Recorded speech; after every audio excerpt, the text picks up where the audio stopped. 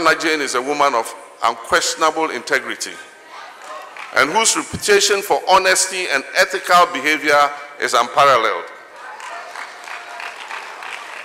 Our late leader, the founder of the National Democratic Congress and the Fourth Republic, President Jerry John Rawlings, acknowledged her integrity when he told her in 2020, "There is no doubt that it is your integrity that has earned you the position as running mate."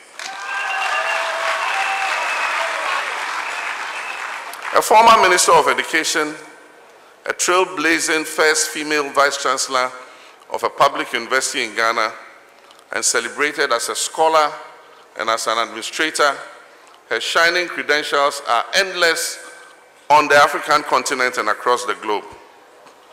She is a woman who will accept responsibility and bring honesty and truth back to the office of the Vice President.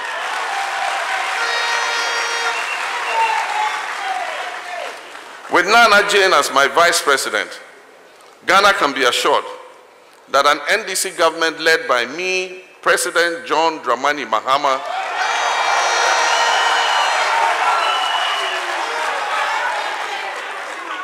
will fight corruption and restore the gaping absence of accountability that is the current hallmark of this government. We will work tirelessly to ensure transparency, accountability, and justice for all and not just a few.